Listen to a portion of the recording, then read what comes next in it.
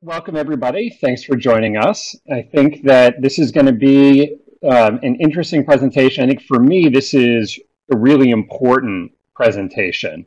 And the reason is that this is really sort of like my third evolution in understanding ADHD. So back when I started 20 years ago as a psychologist working with folks with ADHD, I understood ADHD really just as, I don't know, like that list of symptoms that we're all familiar with. So gets distracted, disorganized, whatever, all that standard stuff that everybody is so familiar with.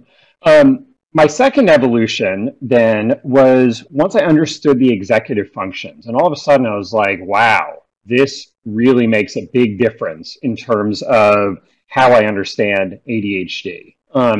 Now, this latest evolution is ADHD really kind of in relation to time. And that is what we're going to be talking about, is how does ADHD impact somebody's relationship to time in terms of seeing time, feeling time, getting tasks done in relation to time.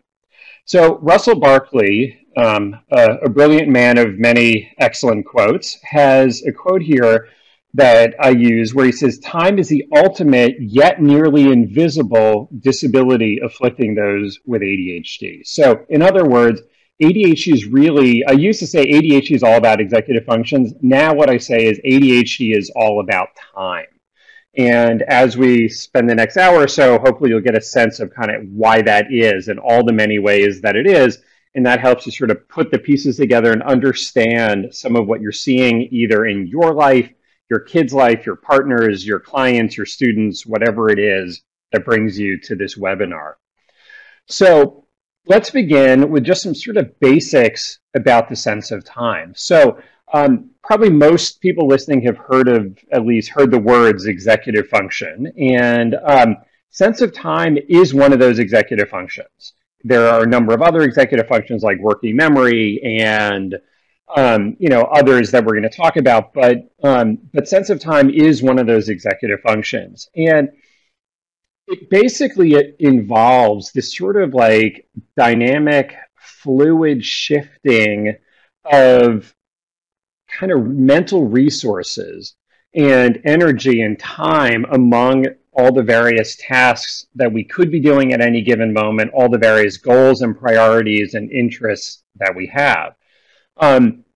As you progress through life, from childhood to adolescence to adulthood, being good at time management becomes increasingly important.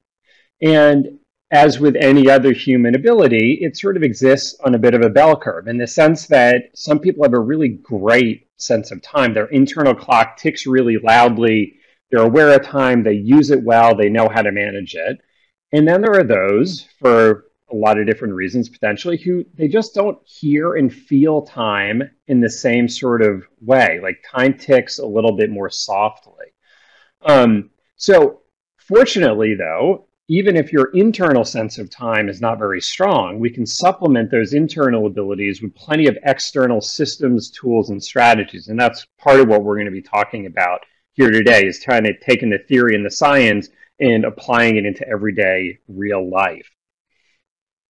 But just to set the stage a little bit more, often we talk about time management as if it's like one thing. But really, time management is a lot of different things. There's a lot of sub-abilities under the umbrella of time management. So here is not at all a complete list, but here is something of a list, just to give you kind of a flavor of what we're talking about. So on the one hand, there's elements of sort of setting priorities among competing options. So you've got all these different things to do, different time. They're going to take different amounts of time. They have different deadlines.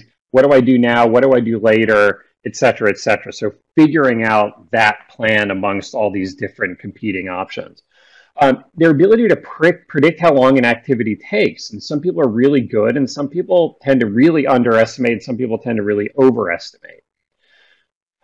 It's the ability to sequence various activities. So for example, if I need to call the bank and I need to call my friend, well, my friend's probably going to be available tonight. The bank is not. So maybe I call the bank first.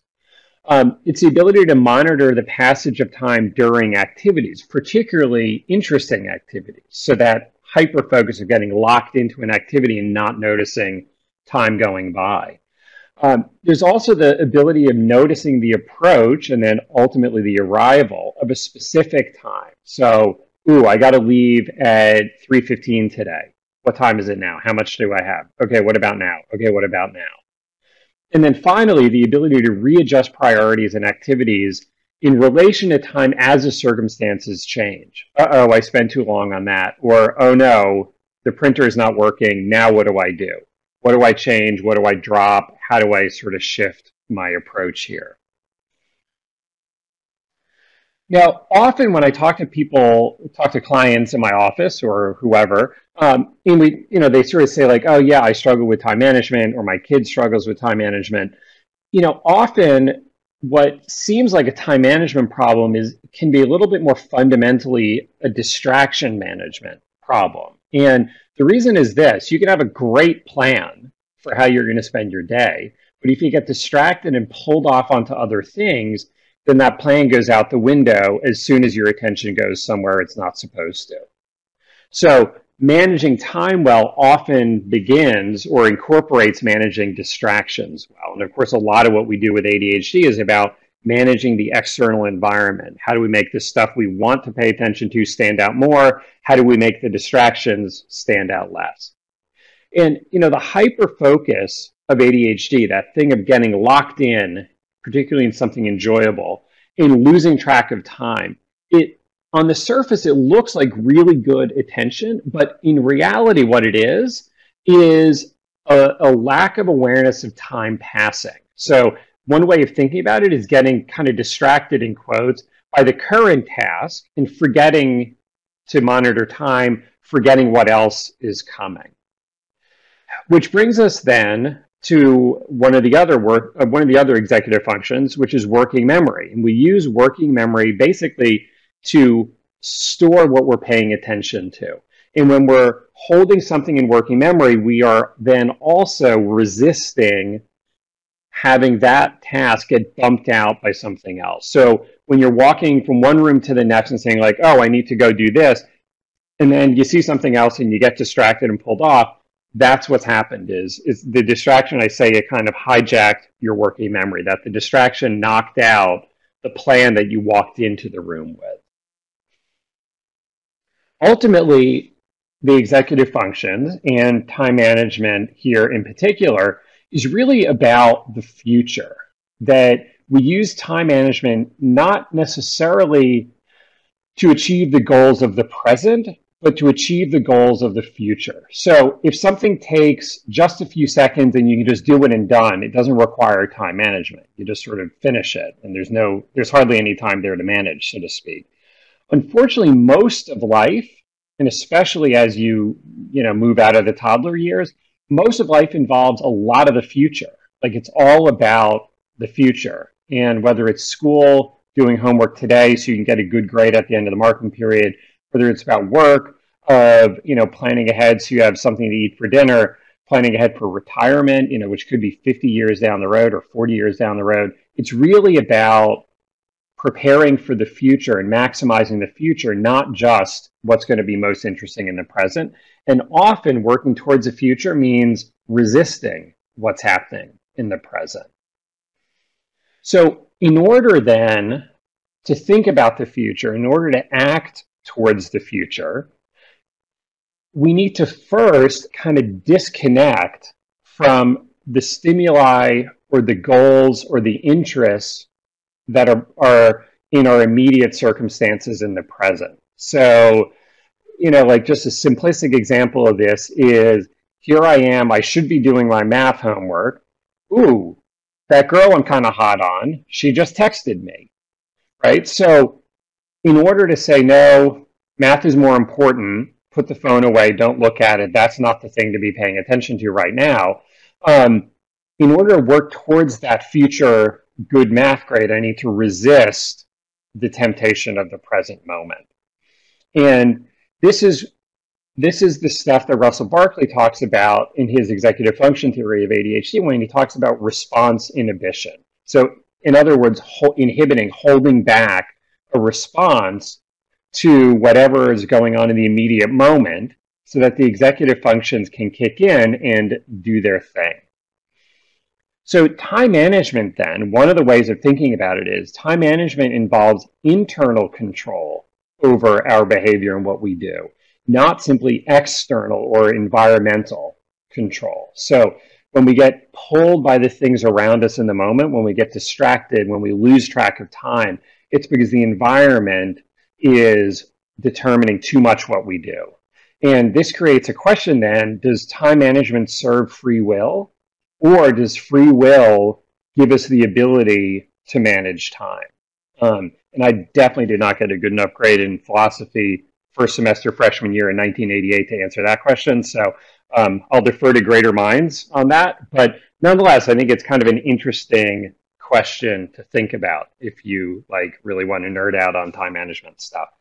So this then brings us to our first of two kind of big, really important key concepts. And the first one here is what's called time horizon. So if you think about the horizon in real life, let's say you're standing on the beach and you're looking out across the water out to the horizon. If there's a ship way, way, way out there and it's coming towards you, at a certain point in time, it will come close enough sort of over the horizon that you can actually begin to see it. And you go, ha, there's that ship. And then the closer it gets, the bigger it gets, and the more you may begin to do something in relation to the arrival of this ship. Of course, depending if there are friends or enemies on that ship. So time horizon is sort of like that, except instead of physical space, it's the space of time. So the simplest way to sort of explain this is, if today is Monday and you have a test on Friday, or let's say, a big sales meeting pitch on Friday, if you're a kid or an adult, how much do you see that Friday deadline here on Monday? If you're 10, Friday doesn't really exist that much. You don't really see it that clearly on Monday. Where you see Friday is maybe Wednesday, probably Thursday. If you're 40, you may see Friday a whole lot earlier.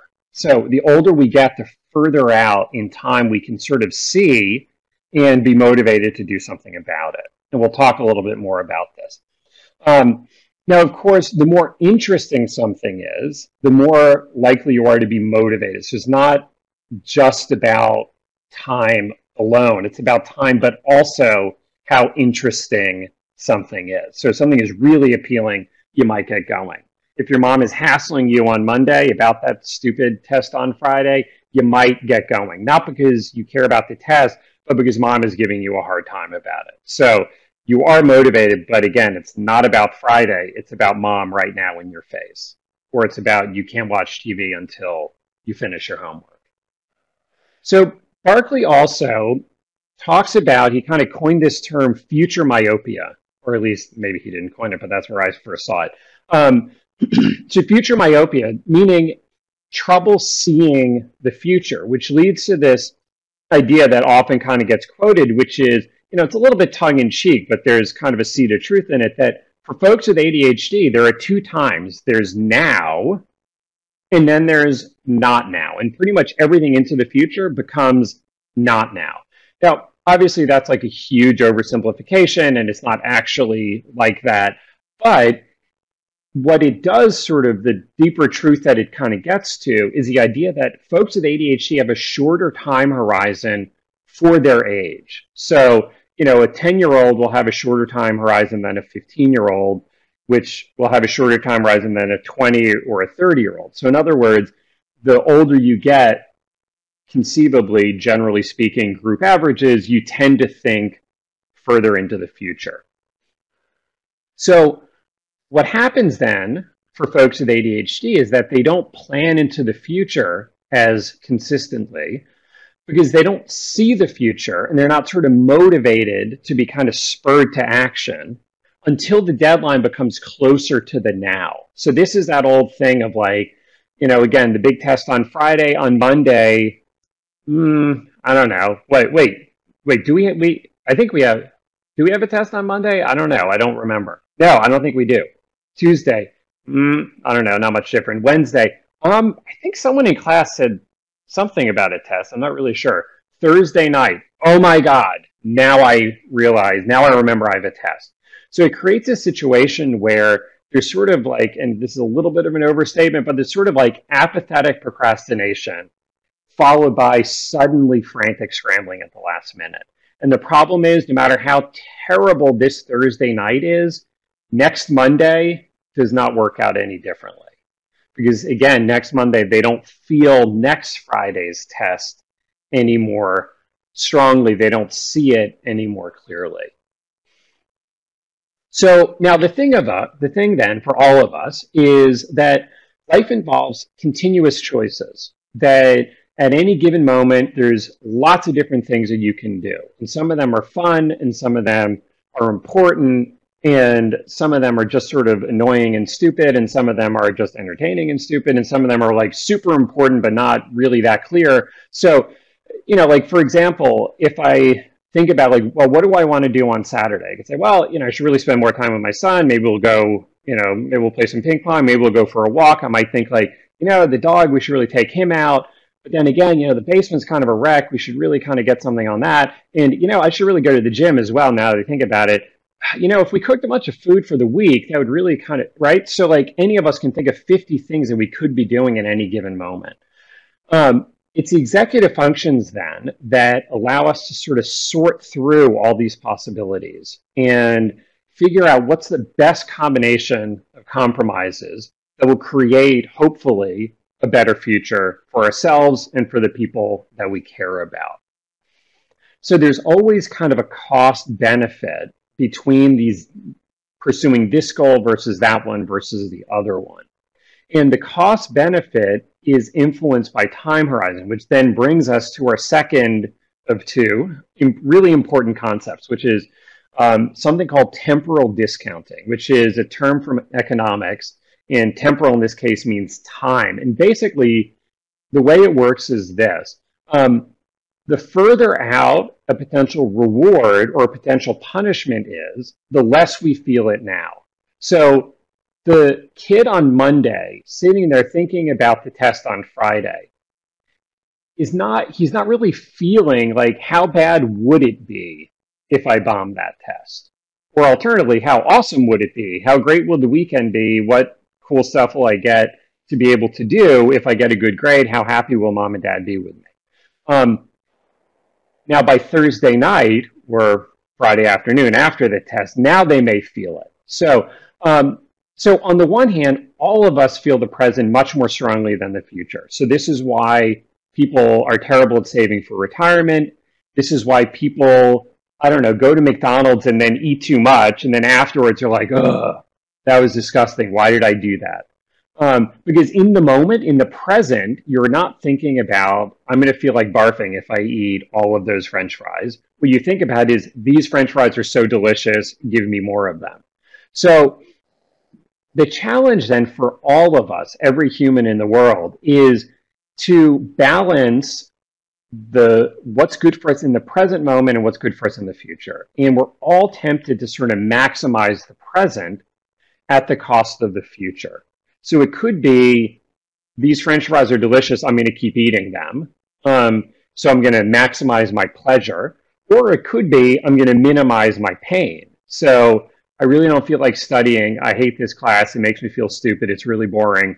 La, la, la, la, la. I'm not going to deal with it, right? So in either more pleasure, less pain in the present, except it causes more pain and less pleasure in the future. So if anybody knows the famous kind of marshmallow experiment, this is exactly what it's tapping into. So if you look up marshmallow experiment on YouTube, basically it's this: an experimenter sits down, you know, this series of very cute, like 4 and 5-year-olds or different ages, whatever, and says, I will give you one marshmallow right now, and you are more than welcome to eat it.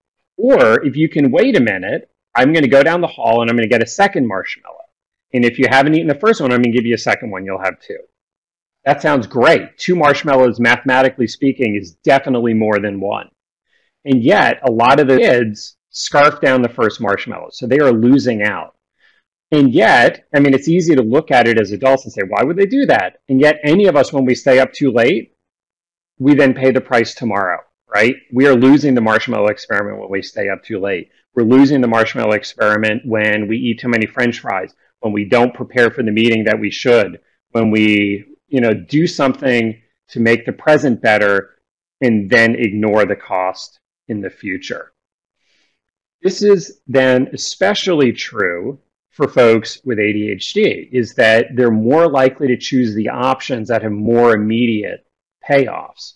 So playing Xbox on Monday night is definitely a much more fun way, a better, more enjoyable way to spend Monday night than studying for a Friday test, except that then they pay the price somehow or other later.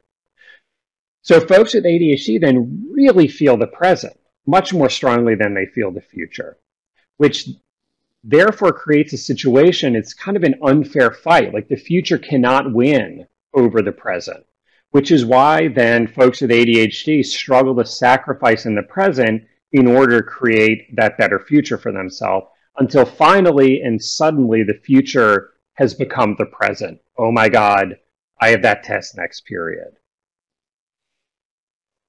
So on the one hand, if you don't really understand ADHD, it's easy to get, and if you're a bit kind of critical and judgmental, it's easy to look on this and really be kind of judgy about it. Because why would you take the smaller payoff? Why would you take one marshmallow when there are two a minute or two away? Definitely wait for the second one. And yet, if you sort of think about it in terms of like time horizon, in terms of temporal discounting, those with ADHD are actually making reasonable decisions based on what they see and based on how they feel in that moment. So they're reasonable, they're just sort of perhaps ill-fated in the sense that they don't ultimately serve their future as well as they might hope. And unfortunately, and this is a thing I don't need to say because if you're on this call, you know this, past experience doesn't change what happens next time. Because in the next time, despite whatever self-blame or recrimination, despite whatever promises, it doesn't necessarily change it. And by the way, neither do guilt-inducing lectures.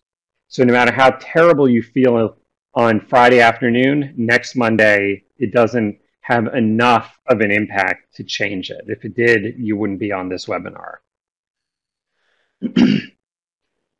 So if you are too absorbed in the rewards and punishments of the moment, if you're too stuck on the stimuli around you right now, it makes it harder to not only think about the future, which involves the executive function known as forethought, but it also involves the ability to access the past, or the executive function that in my writing I call hindsight, which is sort of the ability to look back and say, okay, here we are Monday night. I had a few tests from this teacher. How bad are the tests? How hard are they? How am I doing? How well do I know the material? How have I done on the homework? Let me think about what I need to do, right? So folks with ADHD can do this if they're prompted to, but in the moment they tend not to do it. And that's because of that insufficient response inhibition, that it's not like they sit there and really sort of game it out and they think about, okay, Monday night, do it, don't do it, what do I think? It's sort of like it doesn't even happen. Like they don't spend enough time to really sort of pause and think through what it is that they might do.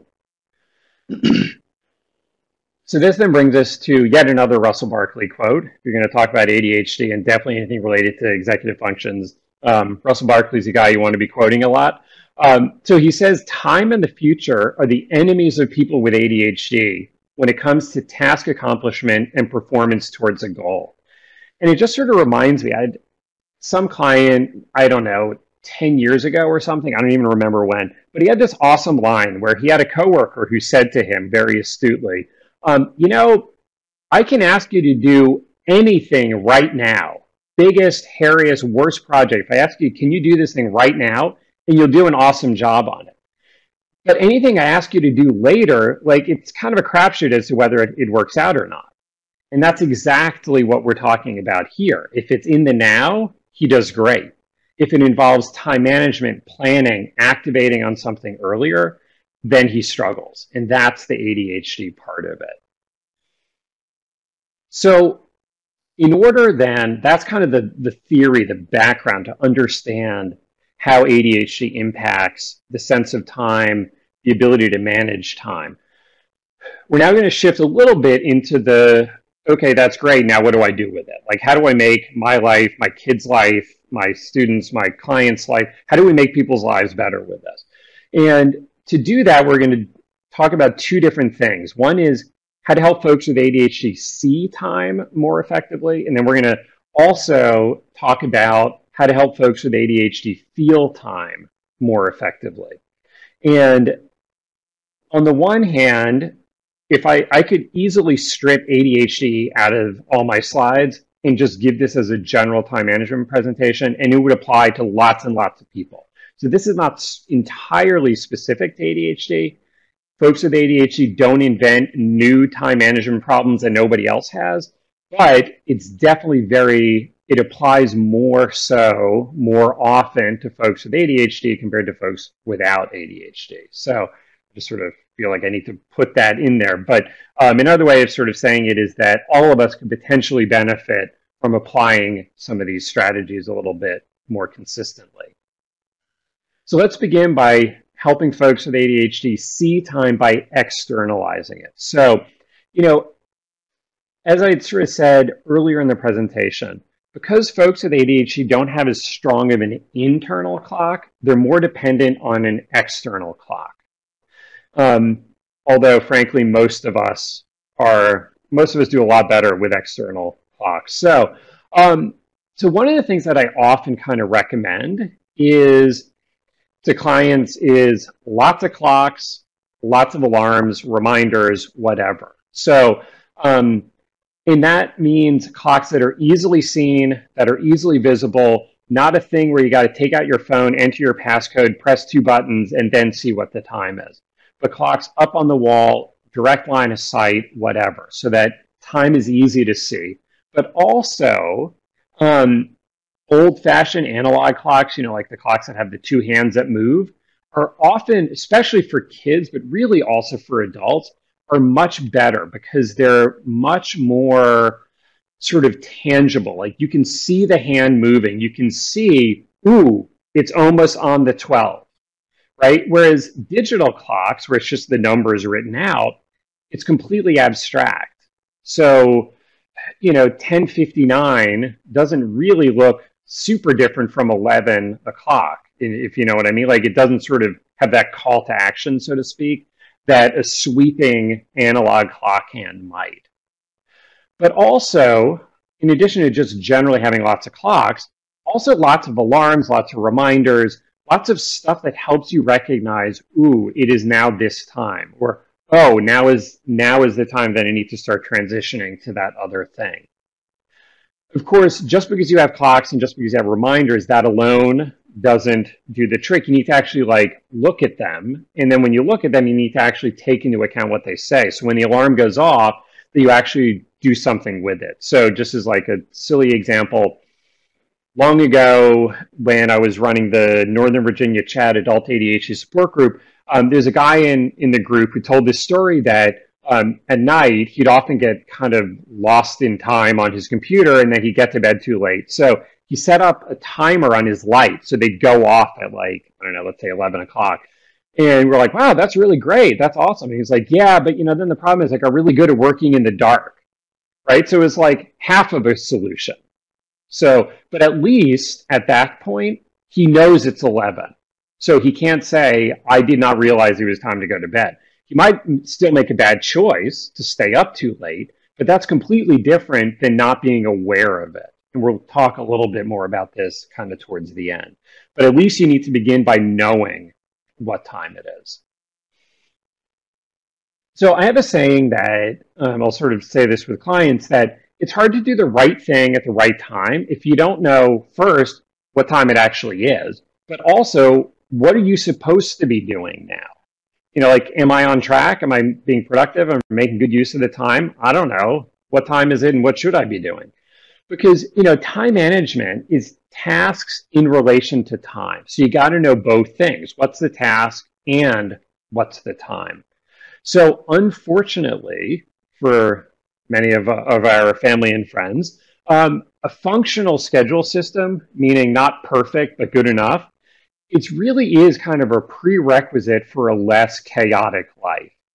I'm definitely not going to put a moral judgment on it. You can live your life any way you want to, but if you want your life to be less chaotic, you kind of got to have some sort of a schedule system, something that pretty much works like sort of most of the time. So again, not 100%, let's not set a bar we can't reach, but something that helps you manage time more effectively. Or as I sometimes say, if you can remember inside your head everything you have going on in your life, it means you don't have enough going on in your life. Like your life should not be so small and boring that you can remember in your head everything that you got to do. Now, related to this is sort of the difference between schedules and to-do lists. So they're both important, they're both helpful, they both do, important jobs in our lives, especially as we head into those adolescent years and then definitely into adulthood. So one of the ways that I sort of think about the difference between schedules and to-do lists is that schedules are for time-specific tasks. So in other words, I had to get onto this webinar at 2 o'clock. Or it could be I have a meeting at this time, I have an appointment, or whatever. So it's something that happens at a specific time. Whereas to-do lists, technically speaking, are much more about time non-specific tasks. So like I have to email Roberto about, conference proposals. Well, when do I need? Today? Now? In an hour? In a minute? Next week? Next year? Like when is that supposed to happen? Maybe it matters, maybe it doesn't, but to-do lists are really for things that may or may not have a deadline, but they don't have to be done at a specific time. So one of the things then that I recommend is that people take to-do list items and put it into their schedule. And the reason is things that are given a specific time are more likely to happen. Conversely, things that sit on a to-do list can sit there forever because it's sort of one of those things of like, is now the time to do that? I don't know. How about now? Right? So an hour goes by, a day, a week, a year, and it's never gotten off the to-do list. Now, maybe it's because it was never really that important. It just never made the cut. But I don't know. Maybe it's because it was never given an actual time that something was supposed to happen. So to make it more likely to happen, I'll sometimes recommend that people take these to-do list items and make them time specific by putting them into the schedule. So let's see, I can work on that thing Thursday at 2, I can work on it on Friday morning, I can work on it on Saturday, could be any of these times. Friday morning it is, bam, I'll stick it in. This is especially helpful if there's some sort of time constraint. So like, I got to call that guy back. All right, well, this is like a business thing, so it has to happen during business hours. I'm not going to say Thursday night to make that phone call unless I can just leave a message. So what's a good time on Friday where he's going to be available, where it's likely that I'm going to get to it? Now, putting it into your schedule doesn't mean that you have to feel kind of constrained and locked in. And I think a lot of people who don't like to plan, they don't want to get stuck in it. You can move it around. If Friday morning something else comes up, I can move that phone call. But at least it has a place to begin with. But also what it does is, especially for our folks with ADHD who kind of overschedule themselves, is as you begin to put stuff into the schedule and block time out, that's going to take 10 minutes, that's going to take an hour, that's going to be 3 hours, you can see your schedule start to fill up. And it then becomes easier to recognize once you're hitting that limit and to not take on more than you can do. This then brings us to sort of the home stretch here, where we're going to talk about feeling time by maximizing motivation. So you got to know what time it is, you got to know what it is that you're supposed to be doing, have something of a decent plan to begin with, but just because you know it doesn't mean that you do it. And that's what we're going to talk about now. So my unofficial slogan of ADHD time management, this is not always true, but it's like too often true, is by the time you feel it, it's too late. So Thursday night, when you're feeling the pressure of the test, it's too late. Either it's too late to actually really prepare well, or it's too late to prepare well and also get a decent night's sleep. So there's some other price paid. And if it's something like I bought the concert tickets too late, or I bought airfare too late, or I paid that bill too late, sometimes the price paid is literally like in dollars. Like you pay a price in dollars of like, oh, got to do overnight shipping. Or all the $200 tickets are gone. I got to buy the $400 airfare because it's like 3 weeks away.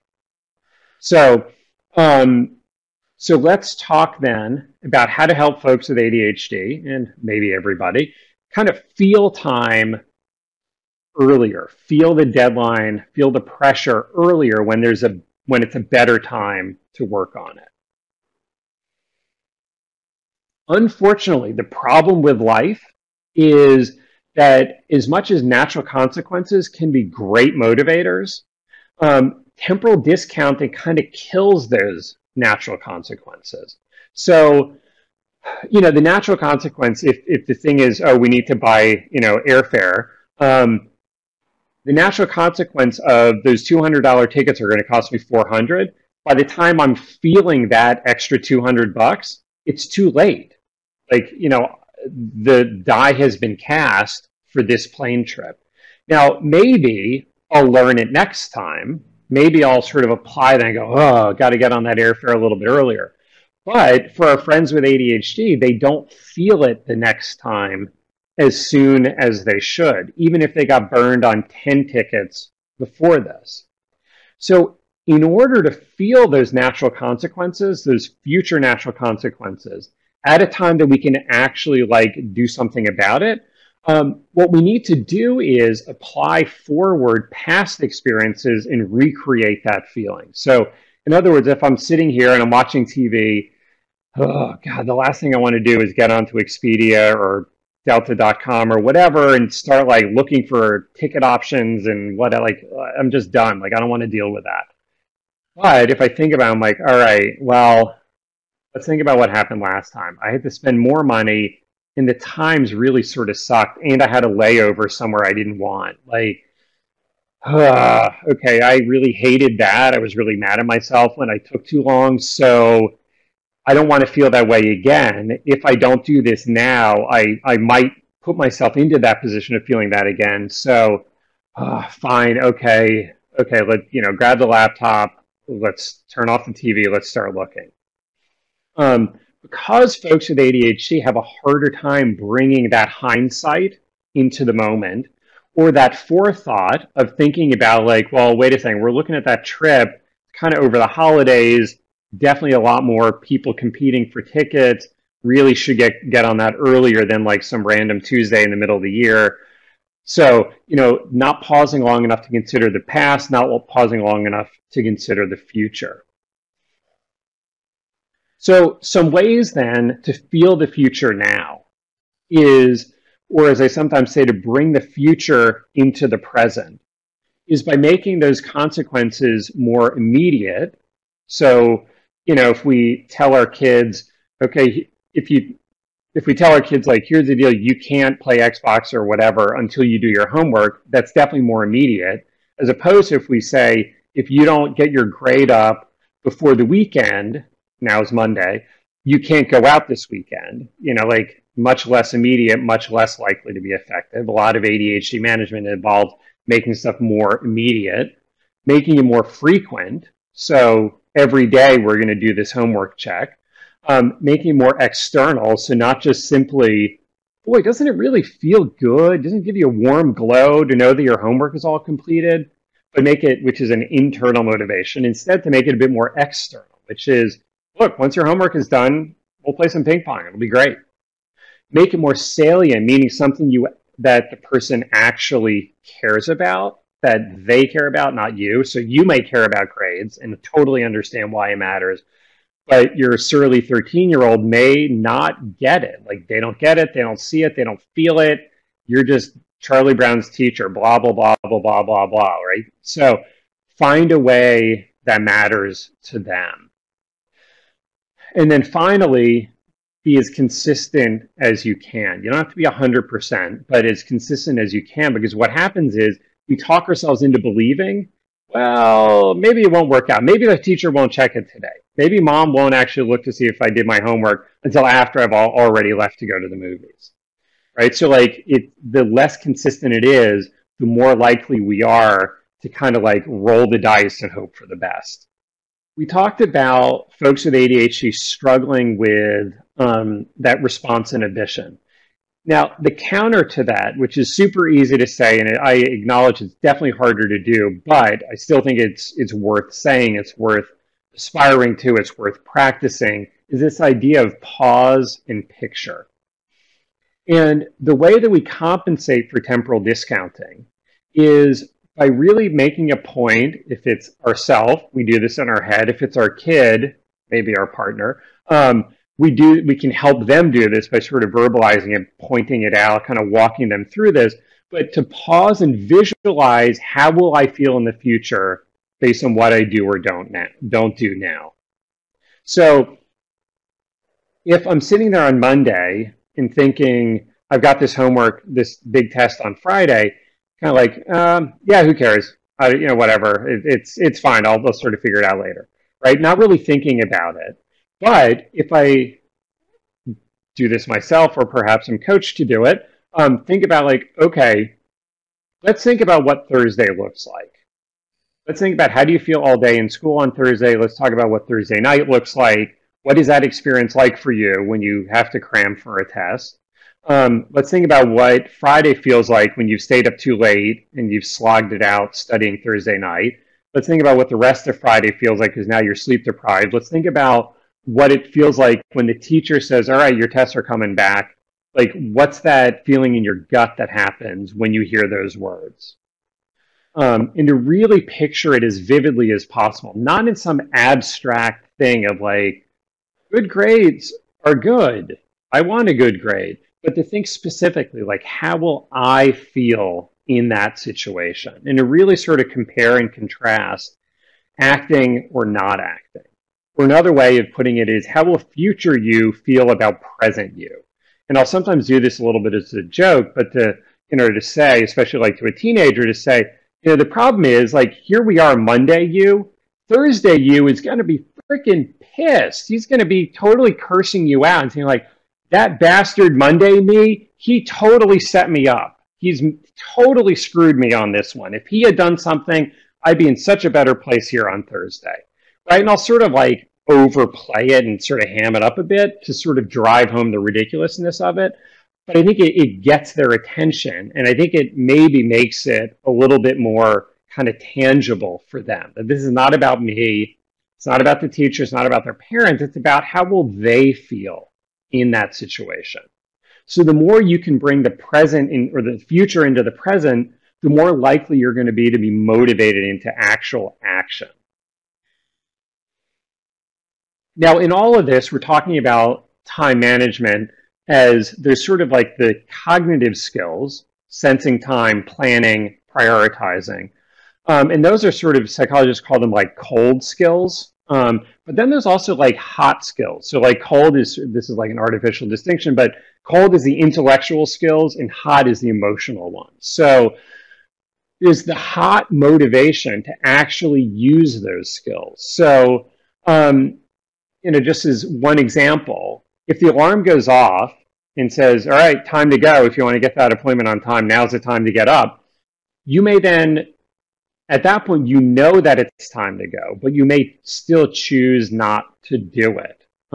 So like, the guy in my support group who, had all the lights go off, definitely hard to miss. And yet he would make a choice sometimes to continue on whatever he was doing. Like, technically speaking, at that point, that's not really a time management problem. That's like a decision problem that, but again, at least then he made a conscious choice. And at least then he had a shot at making a better choice. So sense of time then creates awareness, and without awareness, nothing else happens. But then we need the motivation to act on that information, and we need to sort of feel the future in order to have that motivation.